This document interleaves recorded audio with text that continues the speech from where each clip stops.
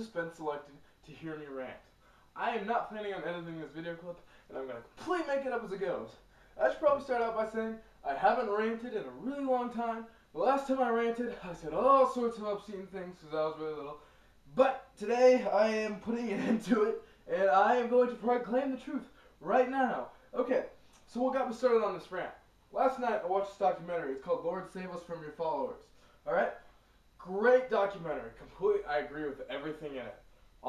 It's from a more progressive Christianity side of things. It's from a more, what people would consider a left side of Christianity. Now, I myself am from the right side of Christianity. Not the right. I'm not proclaiming that I know more than everybody else, of course. But the right-wing side of Christianity. That's how I grew up. That's what most people would base my beliefs in. But most people don't realize I have a lot of left ideas. Anywho, what I want to get to is, there's this huge clash in America. Because you got these conservative fundamentalists on one side, and they're all like, "You stupid liberals, you're getting away from doctrine, we need doctrine!" And they're anti-gay, and they're anti-this, and they're fundamentalists, and they say the Bible says this, and we need to do this. And the reason our society is so screwed up is because we're getting away from biblical doctrine. And then the other side is just like, whoa, dude, forget about biblical doctrine. The reason our society is so messed up is because Christianity is so hypocritical. You guys say one thing and you do another. How can you expect us to follow biblical doctrine if you're hating on gay people and people that don't agree with you? You're a bunch of haters. You guys hate so much. You need to love. Jesus was love. Jesus loved people. He didn't care about their doctrinal beliefs. And they'll come back over and they'll say, "We do love people. We just want the doctrine back in our churches." And they're just like, "We don't need doctrine. We need consistency." And I'm over here like, oh my goodness. Because both sides are missing completely what Jesus was getting at. What was happening in Jesus' time, what Jesus came here to free us of, and what Jesus came to tell us was that the religious leaders of the time were not following the Torah. They were not following God's law to the extent that God wanted them to. They missed the whole point of the Torah, and thus they were being hypocritical of the Torah. What he was trying to tell other people is, people who were lukewarm in their Christianity, you're either with me or you're not, dude. He did not just rebuke Pharisees and tell them, okay, you're doctrinally way off. You need to soften your heart. That's not all he did. He went up to, he won the hearts of Jews and changed their heart. Now, I want to go to Ezekiel 36. The Bible says that God will write the law on our hearts. The Bible says that we're giving a new heart, and God puts His Spirit within us. When we become Christians, we have an automatic desire to love people. We love people, and we want to see. Now, some people are saying, oh, okay, so those people that like preach doctrine, they just hate. Well, let me ask you a question. Will a doctor who loves his patients tell his patients what's wrong with them? Or will he just say, oh, you're fine, you'll be okay? If a doctor who loves his patient, the patient comes in, they run tests, they find out the patient has cancer, is the doctor just going to be like, oh no, you'll be fine, and then just let him go die? I don't think so. But if they come in and the patient has cancer, the doctor's also going to be like, oh, you have cancer. What? Did you smoke? Do you know how bad smoking is for you? Holy crap. You should have exercised more. You should have. Why would you do that? Why would you give yourself cancer? They're not going to they're still not going to do that either. They're a loving doctor. Loving doctors will say, look, I love you. We found out you have cancer. We're going to work through this. We're going to help you get through this. We're going to do this. Now, the problem is we have one side of Christianity over here being the doctor that's like, oh, you idiot, you didn't exercise enough, you didn't smoke, you didn't eat the right food, you ate too much carcinogens, and then you have the other side over here that's just like,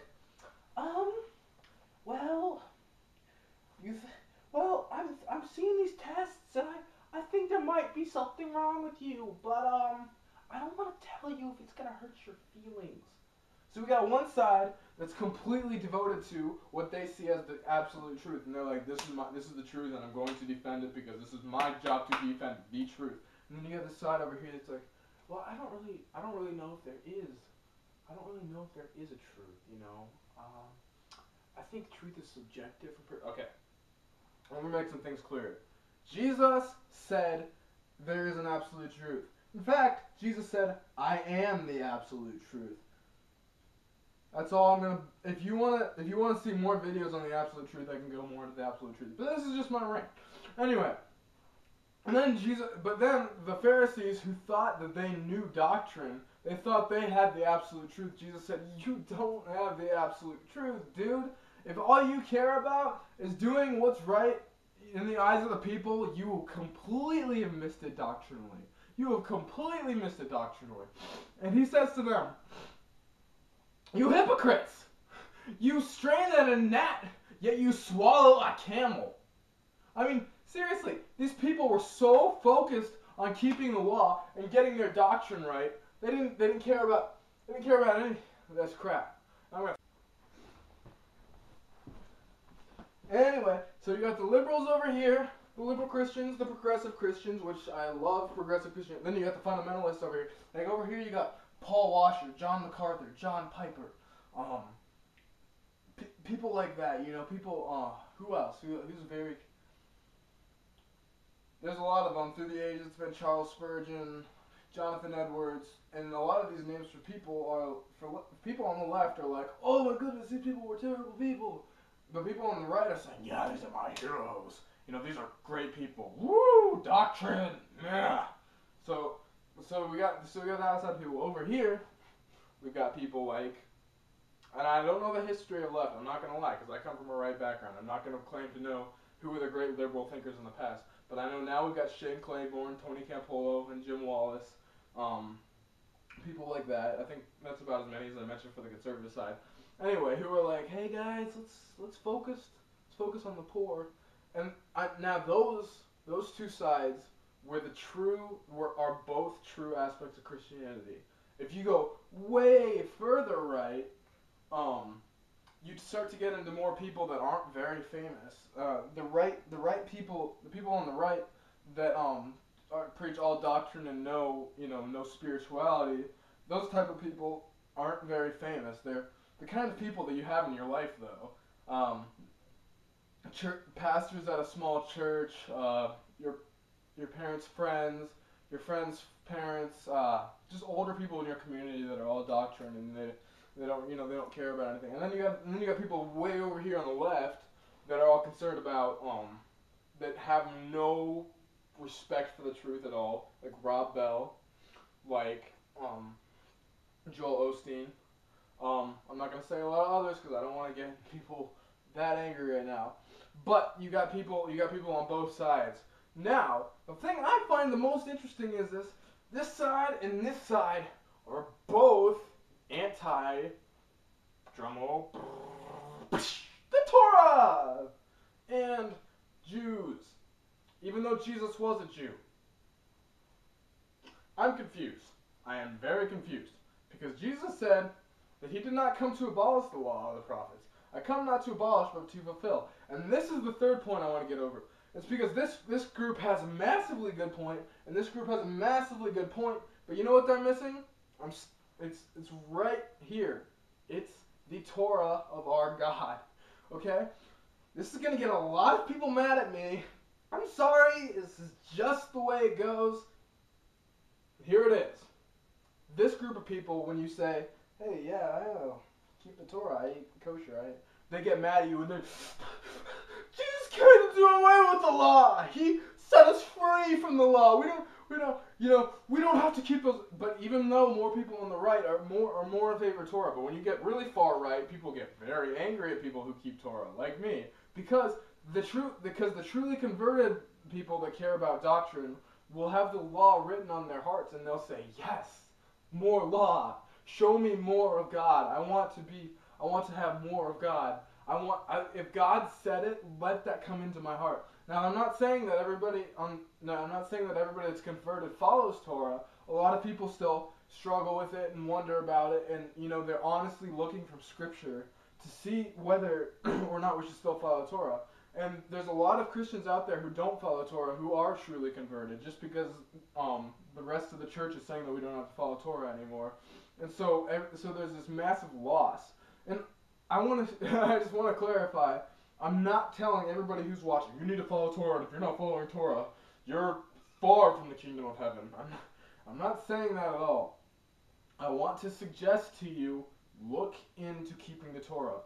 I'm not going to tell you you have to keep the Torah, even though a lot of Torah observant Christians would. I'm going to tell you, read the Torah with an open heart, thinking about how it's relevant to us today. I want to tell you that the Torah is God's plan for our society. That's what I'll get to at the end of this video. But then you have the people on the left that you're just like, hey guys, I keep the Torah, yeah, and they're just like, the Torah? You're one of those conservative fundamentalists, aren't you? You want us to keep the law more? No, we don't want to keep the law.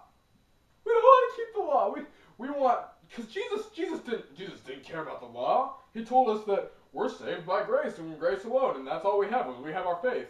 Well, we don't really know what we have faith in, because there's not an absolute truth. We wouldn't want to put that there's an absolute truth that everyone has to follow and after that. But if there was, it wouldn't be involved keeping those old stupid Jewish laws.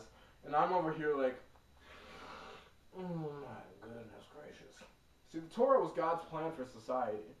God never planned for them to be living their lives as they were before Jesus came. And He never planned for us to be living lives with liberally like we are now. God gave us the Torah to show the church how they were to have their society. And now some people are always, oh yeah, but the Torah's got those stupid laws about stoning people, and these really, really weird laws about doing this and doing that. And, dude, okay, the Torah says if your children disobey, you have to stone them. Come on, we can't be following the Torah now. Alright, I'm going to clarify something real quick. The Torah does talk about killing people, literally stoning people, putting them to death, if they break the law. Now let me explain why. Before Jesus came and died for our sins, people couldn't have a regenerated heart unless God brought them to them, and He really, like David or one of the prophets, and God really poured, but even so, even if the way that was, if somebody poured out their heart to God, God would pour their heart into them. But they had to have the temple, and they had to have sacrifice. Now, when people were increasingly rebellious, now remember that the people knew the laws. It was not that hard to know the laws, and if you sinned ignorant, you didn't